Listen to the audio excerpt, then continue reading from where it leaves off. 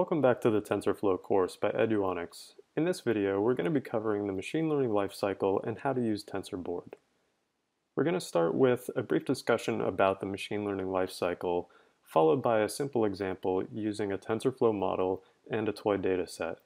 After that, we're going to move on to the topic of TensorBoard, where we'll learn how to modify the code of our model in order to save summaries for TensorBoard, and then we're going to move on to actually viewing those summaries as well as exploring the graph of our model.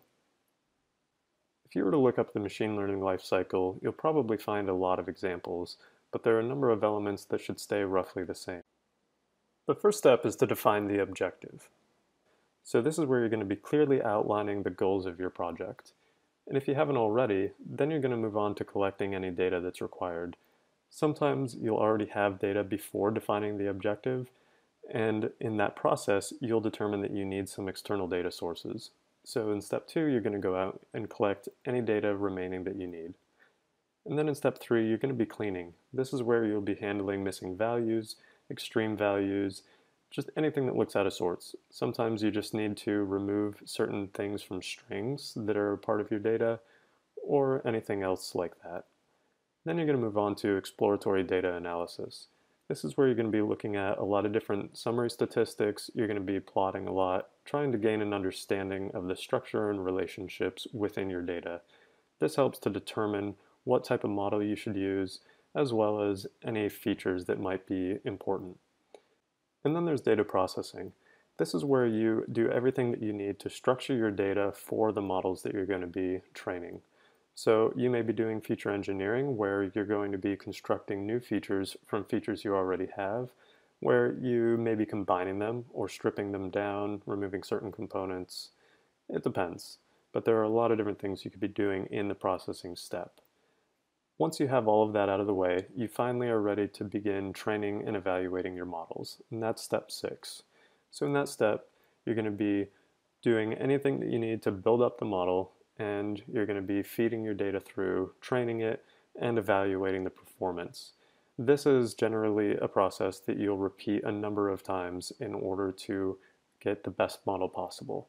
So really, steps 5 and 6 can be cyclical. You may be doing that a number of times. You might go back and create some new features in step 5 for data processing based on your model output, just to test different things, and move back to step 6 to train and evaluate all over again. Once you're happy with your model, then you move on to deployment. This is where you're going to be deploying either to servers or particular applications. At that point, you then monitor results. So you're going to be seeing how your model is performing over time.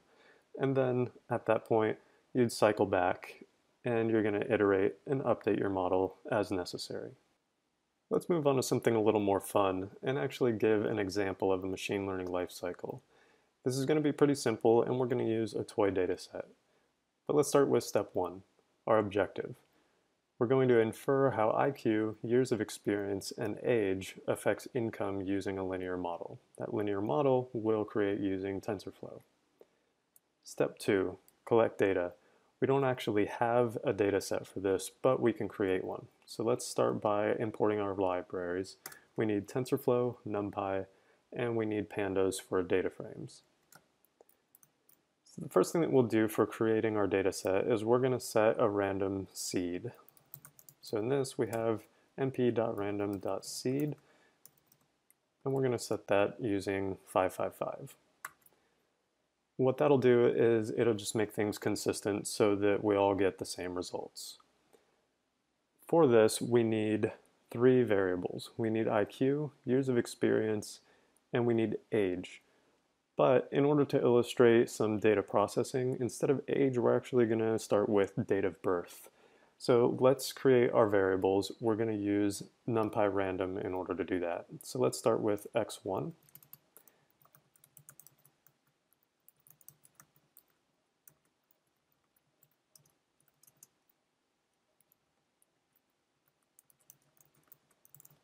Okay, so what we have here is we're creating the IQ variable for x1.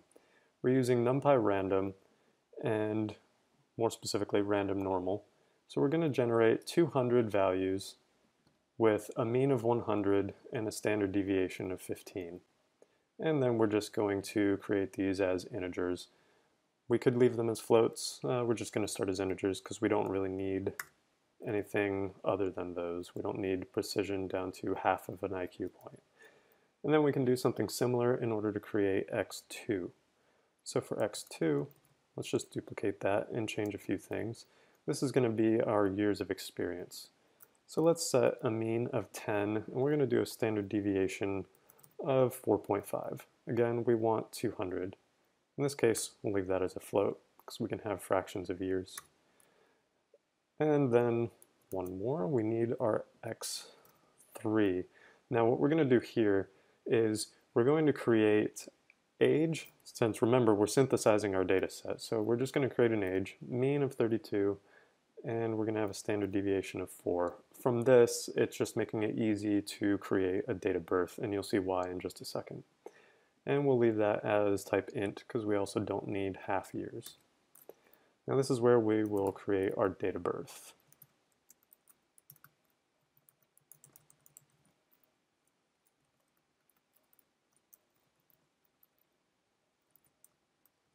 I'm just going to use October 31st, 2017 as our reference point. So we'll just say that this data was collected on October 31st of 2017. And so we're going to minus 365 times x3. So what we get here is we're going to subtract 365 times x3, and that's going to give us total days. We have our age in years for x3, but what we want is to subtract days from this numpy datetime object. Because every time we subtract an integer, it's actually subtracting days from this date. So that'll give us our date of birth values. And then we're going to need an intercept since we're doing a linear model. So let's set that equal to, we'll just say 5. It's not really all that important. It's hard for us to say what that intercept would be in reality. And then we're also going to create some noise in order to affect our model. Because in real life, things would not be perfect. There would be some error.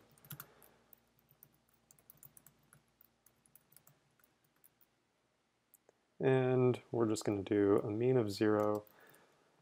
And let's say 1.5 for standard deviation. And again, we need 200 values. And now we can define our linear model. This isn't actually our model, we just need y values.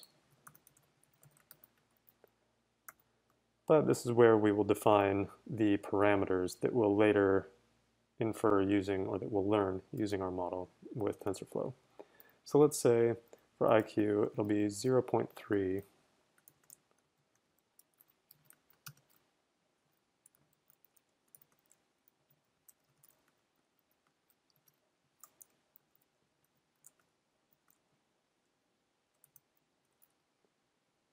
And yeah, that seems right. Plus b, and then we need plus e. And here we're using a list comprehension, and that's why we have lowercase on the x's. So you'll see as we complete this.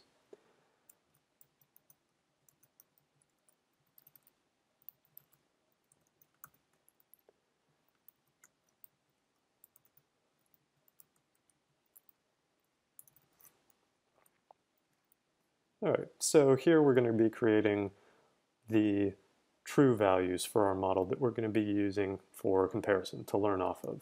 And that's why I've used x3. Other than creating this to create our date of birth values, it also helps us to create our true values for our model.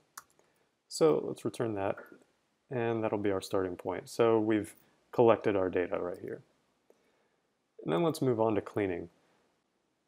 While we know our data set doesn't have any missing values because we created it, there is a chance that we have some negative values for something that we do not want. So x2, we have a mean of 10 and a standard deviation of 4.5. That's for our years of experience. Obviously, we don't want negative years experience, so we need to check that out. In order to do so, we're going to be creating a pandas data frame that'll help us to explore and edit any of the data. Let's start by creating a columns, or we'll call it calls. That'll be our variable in order to create the data frame.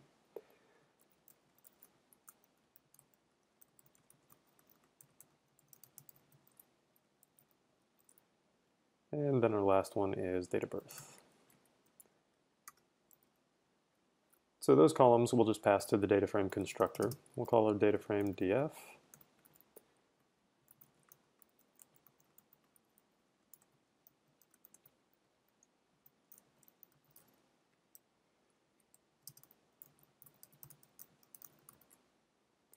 What I've done here is for the values of our data frame, I used list outside of zip. So zip, because it's just a generator, we actually need to call list outside of it. So I've zipped x1, x2, and date of birth together. And that'll help us to create our data frame. Then one thing that we'll add is the income. And that's our y value that we created. And calling df.info just gives us a very brief description. We can see that we have non-null values, 200 of them for each of our features, as expected. And we have a total of 200 entries, which means we have 0 null values. So that's good. But let's move on. And we're going to do df.describe. That's going to give us some summary statistics. If we take a look at years experience for the minimum value, we have a negative. We don't have a negative for income, that's good. We have 49,000 for income, and that seems pretty reasonable, maximum of about 98,000. While we do have a pretty low value for our minimum of IQ, that's okay, we just have a basic example here. So let's fix that negative value. In order to do that, we can use pandas to kind of filter this out. So let's do, actually I want to get rid of that. We're going to set the data frame equal to itself, but only values that are greater than 0 for years experience, or greater than or equal to.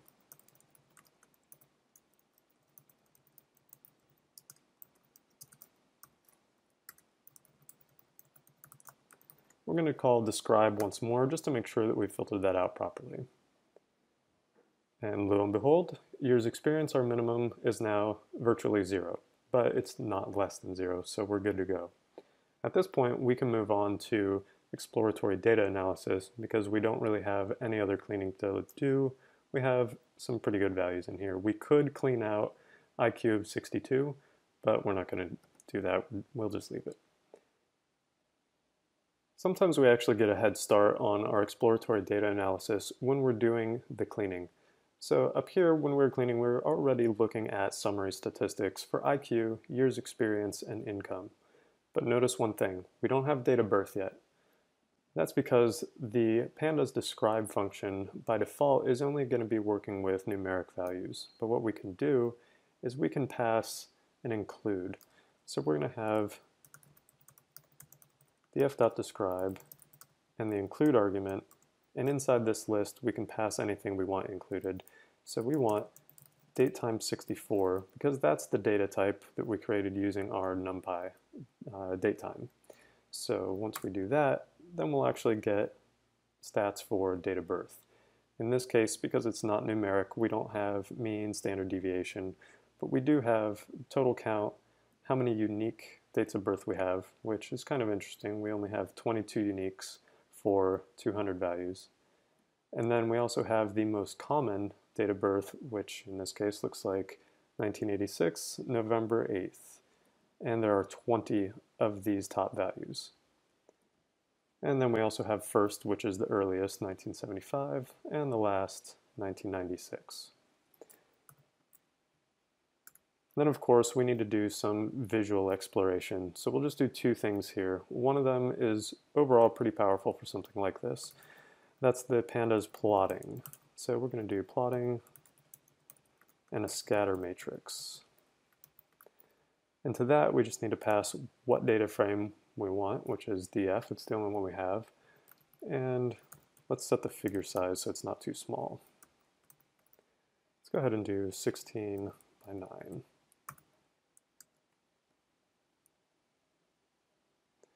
And of course there was one very important part that we need to do, and that's import matplotlib.